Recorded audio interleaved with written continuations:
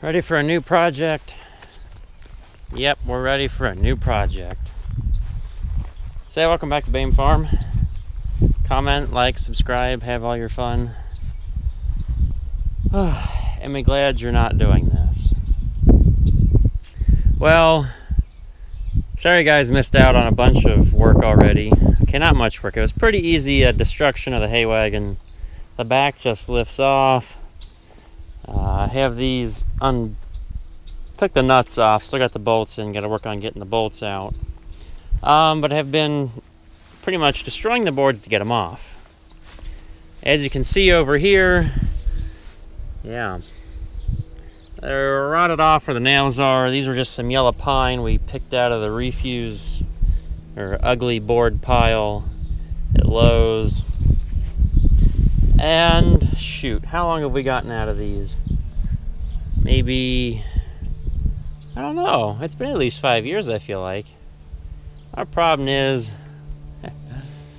the barn space. I try to keep them in as much as possible, but now that I'm baling a bunch of hay, I'm filling barn space that way. It's like, I'm not gonna need another barn. Ugh. So if anybody wants, I won't turn anybody down if they start a GoFundMe page, but I'm gonna ask it for charity. No, I'll make enough money at some point to figure out how to put up a barn. Yep. Now these beams have been through 3 decks already, 2 or 3 decks, at least 2. This is at least the second deck, if not third. This beam's not bad. There's a little bit of soft material. But as you look down here, this was the top when we rolled the beams over. That's useless.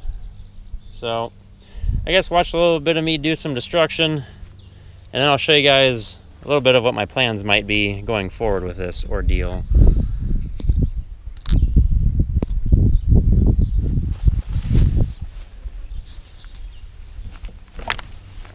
Yep, I haven't had to use the crowbar, it's here.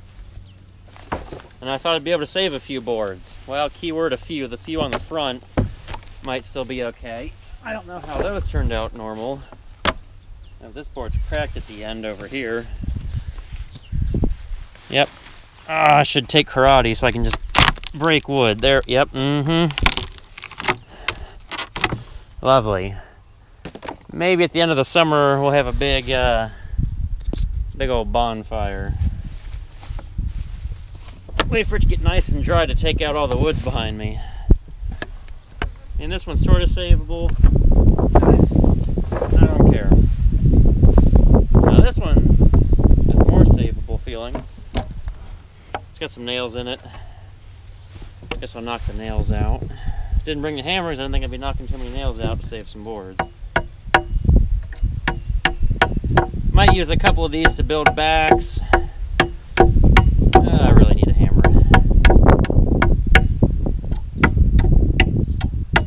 I had to make some new backs for the 2 or 3. Well, this wagon isn't new, but those anhydrous gears I keep talking about. I finally have materials and a plan it's got to execute after some destruction here. I figure this will be the easiest project since it's been a hay wagon before. We know what we're doing.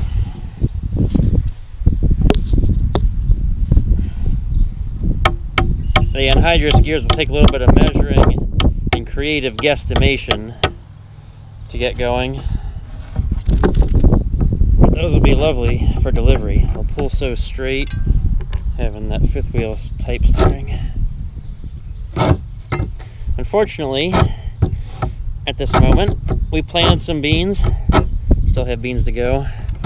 Got a lot of rain, so I'm doing this.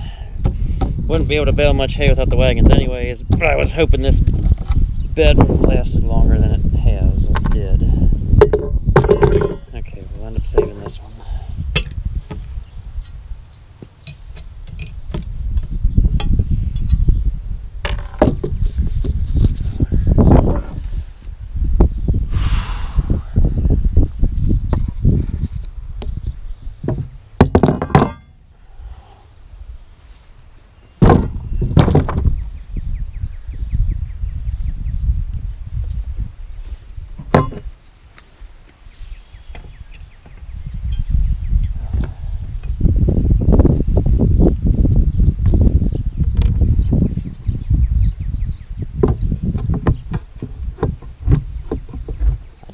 fit it. I don't know why these are still good-ish. They pull out so nicely with these galvanized twist nails. They're not supposed to pull out easy, but I know the rails are a little wet. We've got some telephone poles I'm thinking of using for main beams. Those things will absolutely... Well, they're not going anywhere, being creosote soaked, or whatever they are. The creosote. I don't know how they get the creosote in the boards. Dad says they somehow pressure cook it in or something.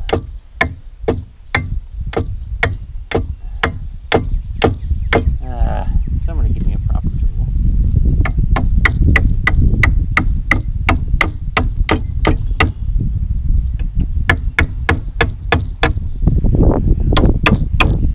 Yeah, this one looks really good on bottom. Like, why'd these ones survive better? That's why I like the thought of using the telephone poles. The telephone poles have, well, they're round. You guys are poking right up in the sun. No, not quite. Okay, good. Telephone poles are rounded. Water will roll away. Unfortunately, these will probably sit outside most of the summer. I do have some big tarps to put on them for the winter.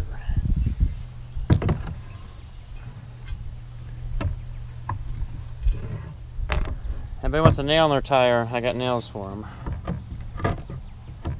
In case you're looking for a reason. You're like, I want new tires. Just had to go through with a new tire thing on the 1086. Didn't need a new tire. Had to have the tube replaced. They've got calcium in them. And over the years, from various things, you know, causing punctures and the calcium leaking out, the rim's rusting. And so you get flakes of rust. And those glorious flakes of rust, well, they're getting big. To the point that, oh, they're causing problems.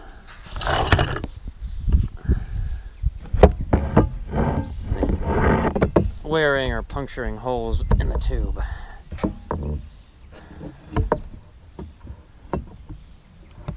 And tried to talk Dad into beet juice. Now the beet juice is 3 times the cost. And we already have the calcium, but it's $3 a gallon versus $1 a gallon to go with the beet juice. And the response I got, that the beet juice will go bad. Like, so what? The poor guy changing the tires gonna have to wear a gas mask because it stinks when he's putting a new tire on? I mean, as long as it's not gonna rust out the rim, that's all that matters. I mean, does it decay and get acidic or something?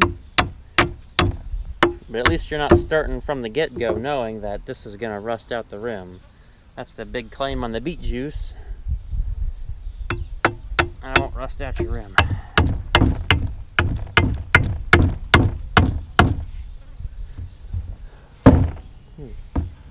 Well, let's see, any other topics I want to address?